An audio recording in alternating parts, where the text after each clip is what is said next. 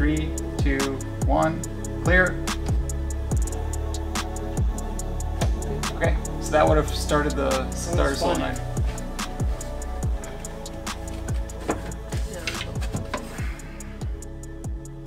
Master switch is on.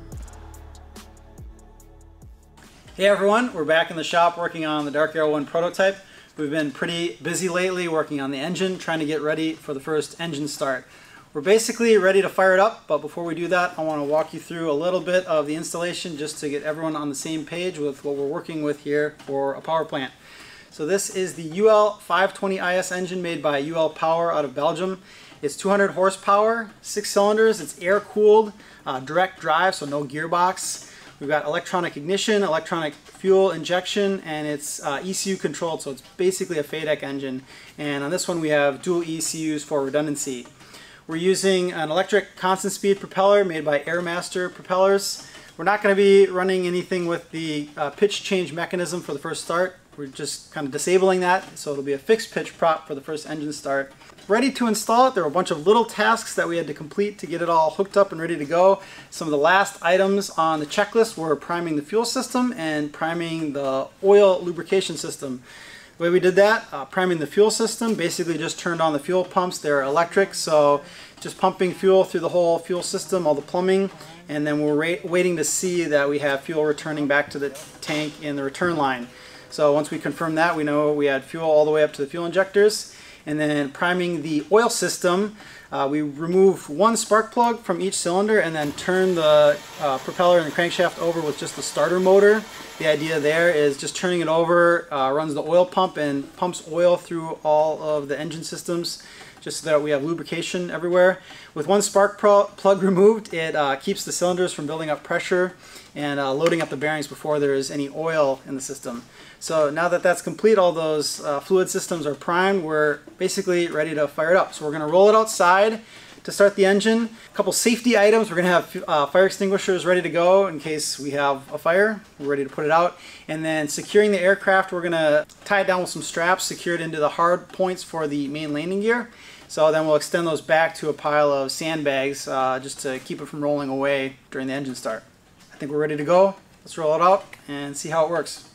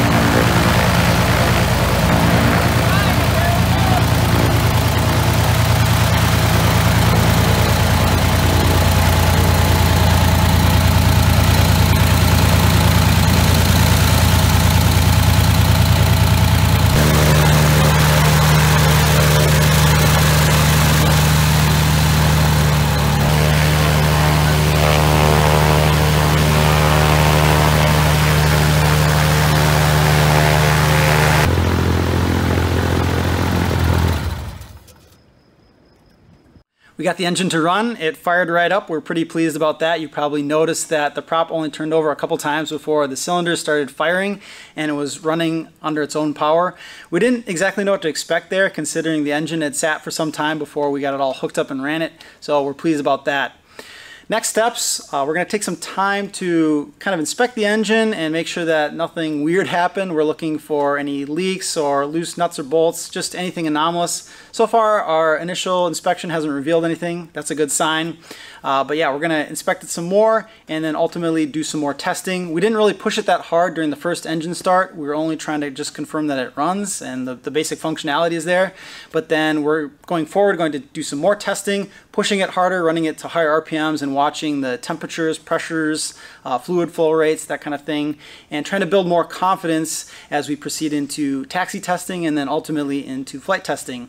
We're going to leave it here for now. For today, we're going to have more videos coming up documenting some more of this test work, but we'll leave it here. So thanks for watching, everyone. We'll catch you in the next video.